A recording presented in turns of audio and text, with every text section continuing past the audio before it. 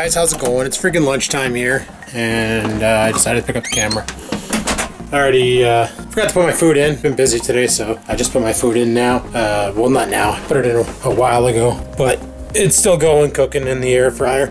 Making some tornadoes. Ooh, just can't even walk today. Got to thinking about that GoPro, and I'm pretty sure, like if you listen to the video yesterday, you hear the tick, tick, tick, and then it threw feedback. Now, something that happened was when I reached into my truck, there was snow on the side of the truck. Camera pressed into snow, snow got on camera, snow melted on camera because camera gets hot while running, and then water gets into speaker hole on side of camera. I'm thinking that's what happened, is the water got in, shorted out the speaker, just enough to make it throw some feedback loops, and that's why it did what it did. Because last night after I was done filming, I grabbed the camera, I basically set it on record, aimed it at the nothing, just aimed it, watched the movie, and it recorded till it drained the battery right out, and it never had the problem. So I'm thinking that's all it was a fluke, but I guess we'll find out. Oh, dinner's done. I guess we'll find out next weekend when we go ice fishing, because I'm going to bring that one in. I'm going to bring the Session with me, just in case that one shits the bed. Then we can just swap over to the Session and film away, or the Session 5 and film away. I do like getting the POV shots. They're always fun. I'd love to get aerial shots, but I don't own a drone, so that's out of the question. I don't think I want to own a drone too. That's a lot of money, and you see a lot of YouTube videos where people will be doing that scenic aerial shot, and next thing you know, the freaking GoPro just comes piling down and explodes on the ground. Well, it doesn't explode, but it just breaks itself, right? Cheapest one they have is the Mavic. It's like 600. It's basically the cost of my kayak, and I think I want a kayak more than I want a drone, so save up the dollar bills for that. Maybe if YouTube starts picking up, or if I can figure out a way to make more interesting videos while doing my life, or you know, I get a better job making more money, then maybe I can afford more filming equipment like a drone and stuff like that to get different angles. Until then, it is what it is. Anyway, I have two of these delicious bastards to eat. I'm gonna drive that on my face and go from there. No idea what we're gonna do tonight. I was tossing around the idea of a food dehydrator. Not picking one up today or anything, but I've been wanting one for a while. Because, you know, you can go to grocery stores and you can buy end meat. Basically, you know, when they like when they cut up cold cuts and all that. Well, the roast beef cold cuts it's roast beef, so they usually have the end of it, the round end, and they just kind of sell it as is. My buddy Joe buys that, brings it home, chops it up, dehydrates it in his oven, and makes his own beef jerky. And I was thinking, you know what would be an awesome ice fishing snack? That would be high in protein, high in fats, zero carbs, would be homemade beef jerky. Because you buy the beef jerky from the store, the Jack Links and all the other ones, they're so loaded with sugar because they always treat them with sugar. If you make it yourself, you can basically do whatever you want. You want to salt brine it to get to marinate it, salt brine it. You want to add your homemade spice, like my homemade spice to it, to give it that taste, do that. You know, it's up to you. If you want sugar in it, add sugar. If you don't want sugar because you're on that no sugar bandwagon, then don't friggin' add sugar. It's that simple. I've been tossing around the idea of of a food dehydrator for a while now. And the other benefit is like if you buy bananas or apples or other fruits, you can basically chop them up, dehydrate them, and then make chips, like apple chips, banana chips. Pretty good trail mix shit. So I don't know, it could be great. Instead of spending money at the store buying a bunch of snackos for ice fishing, just make a bag of jerky, bring that with me, and then snack on jerky while I'm trying to catch fish. Sounds like the strat. Anyway, guys, talk to you after work. All right, well, I got some good news.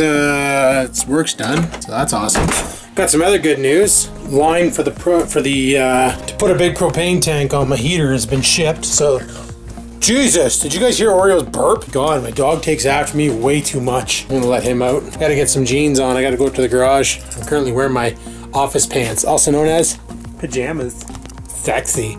Reason for wanting to go at the garage is I want to grab the cover for that tent. She's nice and dried out now, so I figure let's go and pack it back up and get it the frig out of the house and get it ready for next weekend's ice fishing adventures. Should just empty out this dryer now and get this washer going.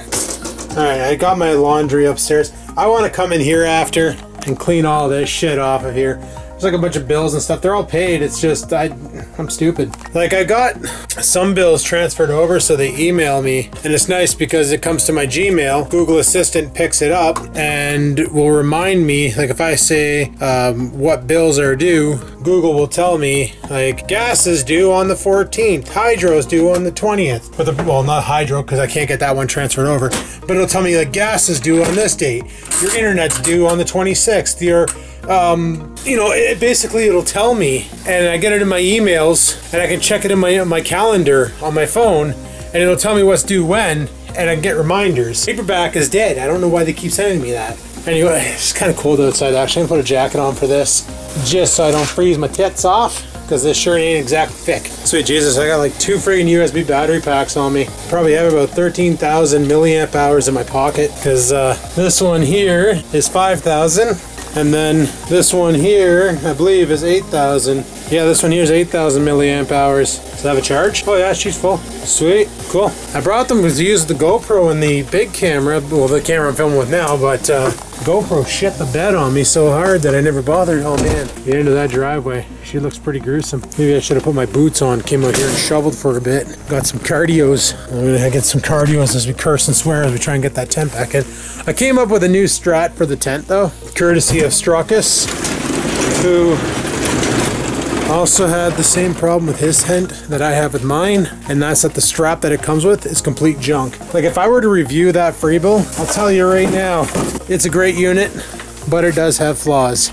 There's a couple things that if I could change them, I would. Another thing I need to do is get this all sorted out, figure out how I'm gonna do. I like a smaller version of this tote just to put all my fishing stuff in, like my tackle and all that, just to have it all in one container. Tackle, rods, and everything. Maybe we'll go to Walmart tonight, see if we can get a smaller version of this tote.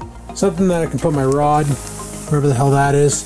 It's right up there. So I should measure that. It's probably 30 inches maybe. It's 30 inches. Then I can put my tackle, my rod, my tip up, everything into one container. Because if I gotta carry a propane tank in here with the chairs, the shovel, the auger, a bucket, heater, fish finder, and tent, it's gonna get crowded pretty damn quick. It's gonna get heavy pretty damn quick too. So yeah, this Frabill tent is great and all, but it does have some flaws.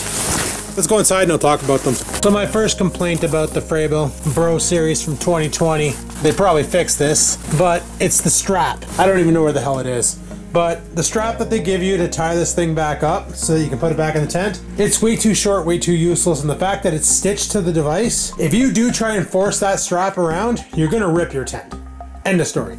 So my solution was this strap here. Now I don't have it in the right location. I want to move it down and bundle up the bottom because this is the fat end. This end's kind of skinny.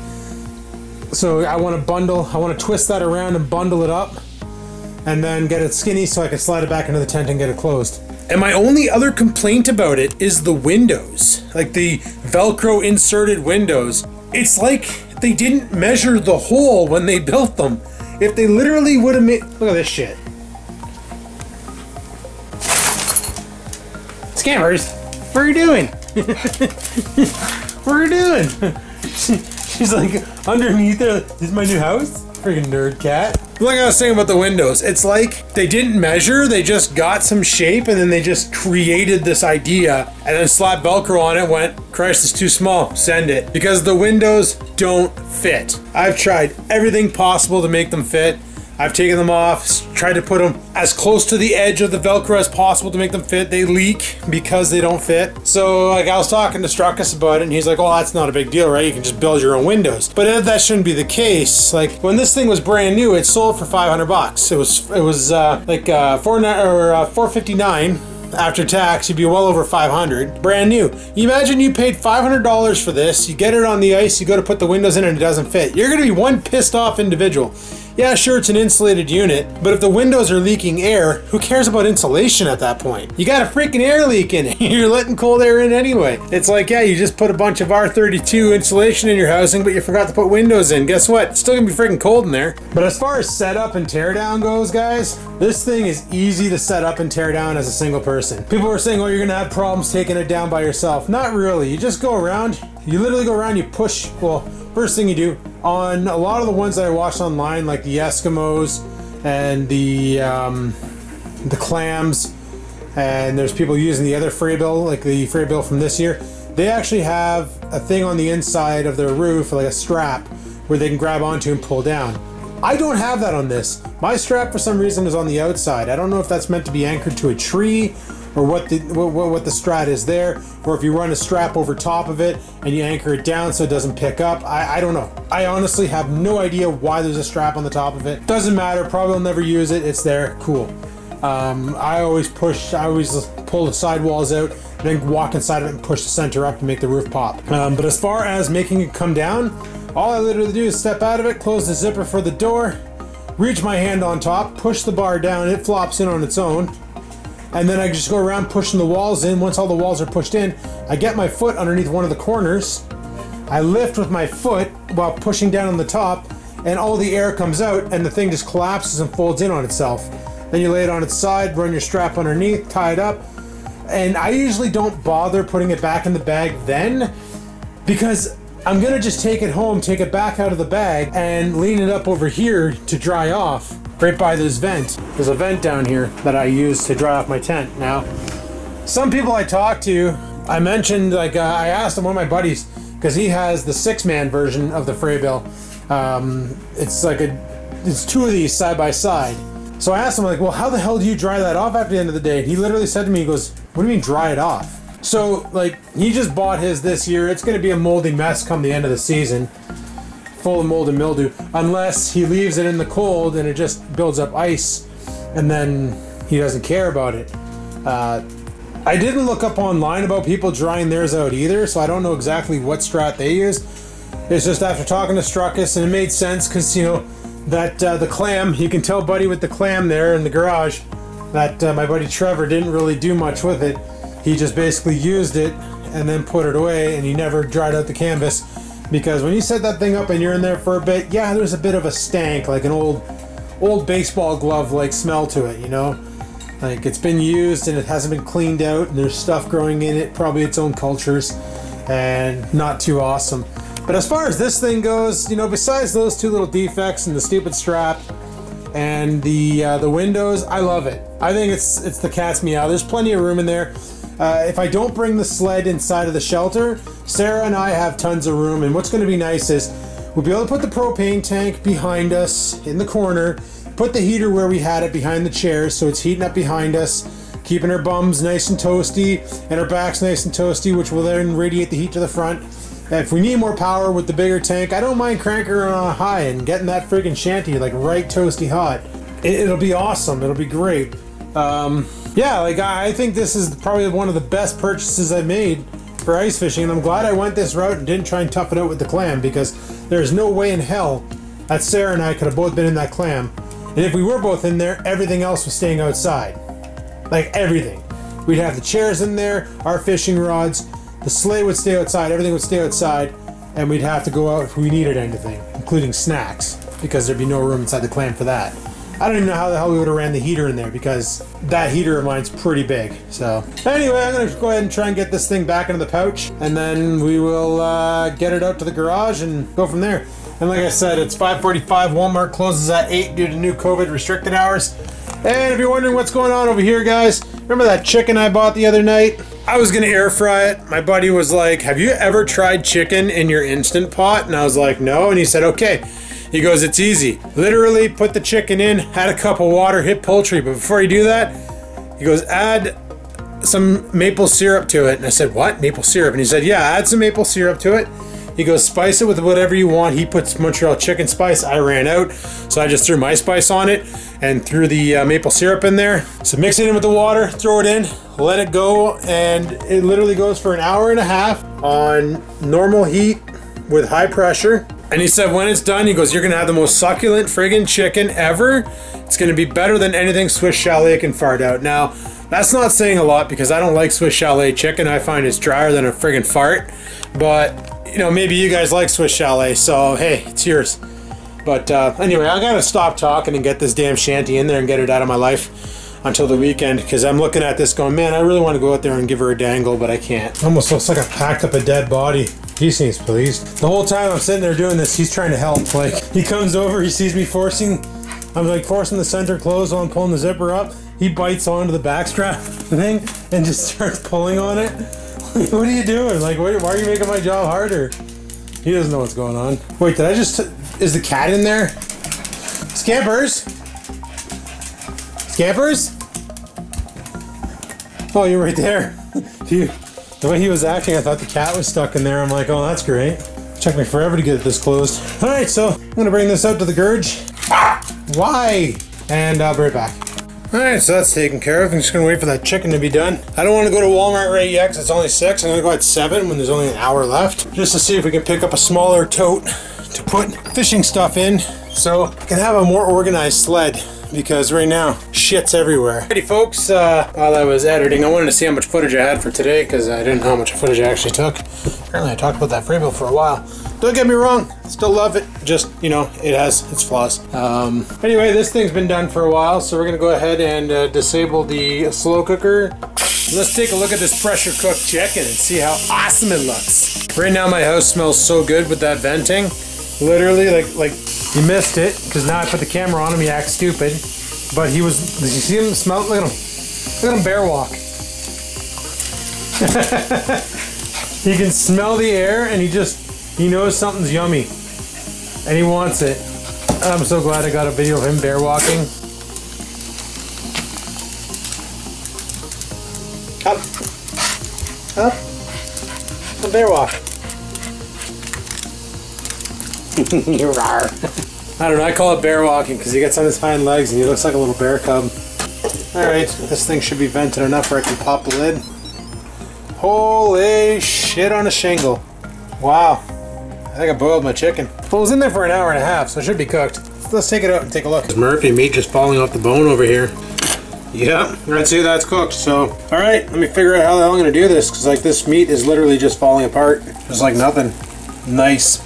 Fogged out the camera. Obviously, I did something wrong with pressure cooking it because I don't think it's supposed to come out looking like that or like that. And literally the bones are, like if I squeeze this hard enough, I could snap it. So I literally pressure cooked the cartilage out of it. However, look at the juice that's left over. That'd be a good soup base.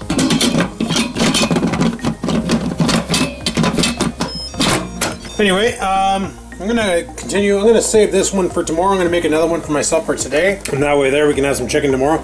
I could also let this cool down and fire it in the blender with some mayonnaise and make some chicken salad. That'd be kind of badass. Alrighty, well, once was a chicken that was farm raised and clucking and stuff is now a pile of slop. So I'm gonna go drive this in my face. Obviously I did something wrong with the pressure cooking. I'll have to talk to my buddy about it. Never claimed to be a master chef. I just don't like buying my meals at restaurants all the time. I'd rather cook at home because it's sometimes cheaper and a lot of the times better for you. Unless you're me and then you destroy a chicken by overcooking it or something. Who knows? Talk to you guys in a bit. Bye. Alright guys, it's about 7 o'clock, so it just smells so good in this house. I ate my chicken. It was good, but I think it would have been better if it, you know, didn't fall apart, right? Hey, right? That's all I get. So I'm gonna fire up the truck, gonna rock a piss. We're gonna head off to Walmart. Like I said, I wanna see about getting a tiny tote. Not tiny, but, you know, small enough. Put all my fish and shit in so I can try and organize it.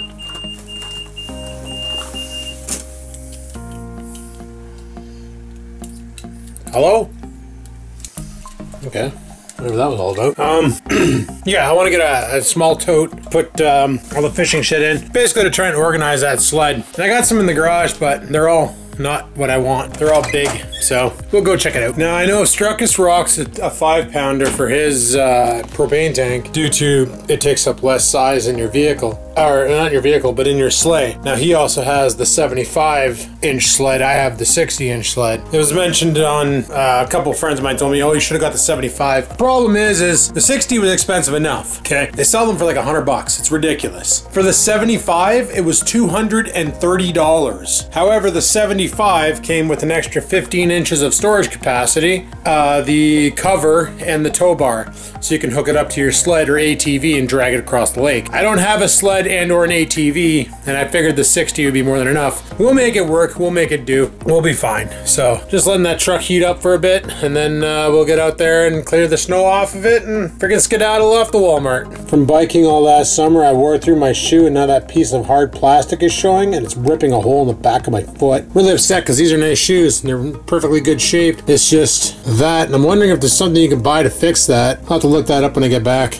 Alright, let's skedaddle. So as I mentioned about the problem with the GoPros in the cold, right? When the temperature drops, the GoPro lithium ion basically fails. And it's a common thing with cell phones and all that. I was looking up solutions online because there's got to be a solution to the problem. And some people were saying if you're going to do extensive outdoor videoing with your GoPro on a chest mount or even if you're going to use it on the head mount, the easiest way to keep your GoPro from freezing, and this is kind of brilliant, I didn't even think about this. You know those little hand warmer things I bought? The little pouchy, you open it up, expose it to the air, and it gets hot. Well, what you do is you put one of those between your GoPro and the chest mount, and then you pinch the GoPro against it, and it's going to get hot, and it's going to keep your GoPro from freezing up. At least keep the battery from freezing up. And that's literally all you want. You just don't want the battery freezing up, because if it does, lithium ion, when she gets too cold, loses potential. Like it can't discharge as much. And what I do with the whole plugging my external battery into the GoPro is the reason why the batteries are dying prematurely on the GoPro Hero 4. It's actually really hard on a lithium-ion battery to charge it while it's cold. And I didn't realize that because I never looked into it. I just tried it and it worked. Then I got looking at the other GoPros, the newer ones, the GoPro Hero 7 and 8 and 9, and they're weird. And I'm wondering if that's the reason why my session hack's the way it is, but it's not, because the GoPro Hero 7, 8, and 9 won't charge while recording. So if you have a USB adapter plugged into them through an external battery or an outlet, the camera will stop accepting a charge on the battery until it's actually stopped recording. So that kind of sucks, because the fishing videos in the summer when Sarah and I go fishing, a lot of those I'm just straight shooting. From the moment I get down there until the time we leave, the camera's rolling non-stop. I got 5 hours of video that I can pick up on the SD card, so take 5 hours of video, chop out all the bullshit, only keep on to the good stuff, and away you go. And that's how I do it. Anyway, let's go to Walmart and see if we can freaking score ourselves a Tupperware, a tote, whatever. I'll see you guys at Walmart. Alright guys, we are back, and I don't know if it's coming across on camera or not, but it is currently freaking snowing like a son of a goof out again. Probably should have cleaned my driveway, but it doesn't matter. It'll be full of snow again by tomorrow, so we'll just bang it out double time tomorrow. Anyway, I got this container here. This should hold my fishing rod and my tackle, no problem. However, I also bought some other stuff while there. Just some more propanes, the little tanks, because they're on sale.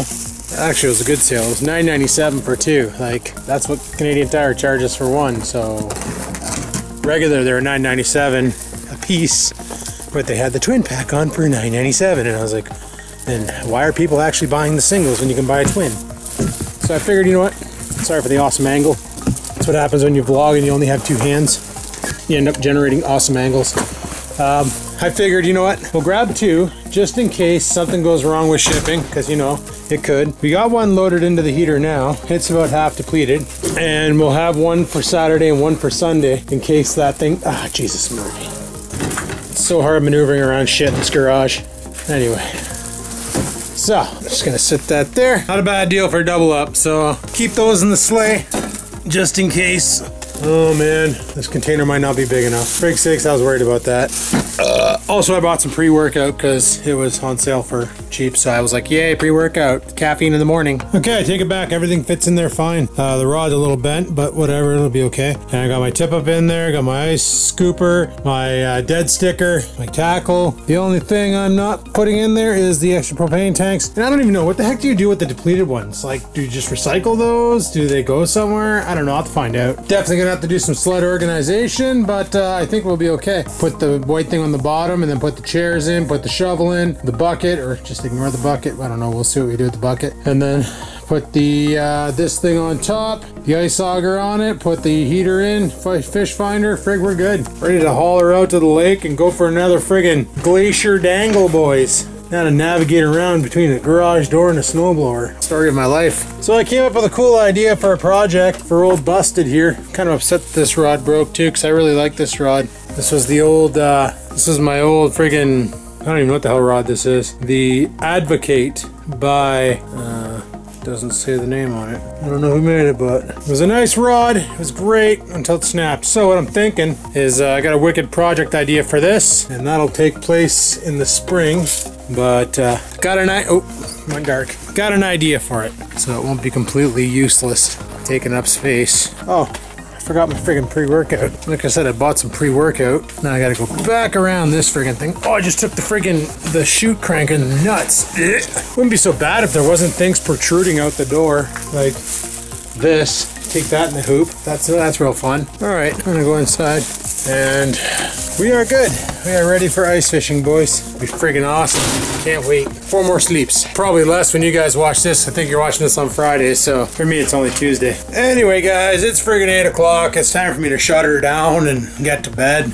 Well, not right now, but like, I've been going to bed early, so I get a lot of sleep, and it's been really good for both my mental state and physical state. Sleep is good for you. The more you can get, the better it is for everything. So get as much sleep as you can, especially in the times like this. Helps your immune system and all that other fun stuff. So on that note, people, thanks for watching. Hopefully you enjoyed today's video. If you did, click that like button. Any questions, comments, concerns, down below they go. And until next time, guys, remember, live to win, never give in.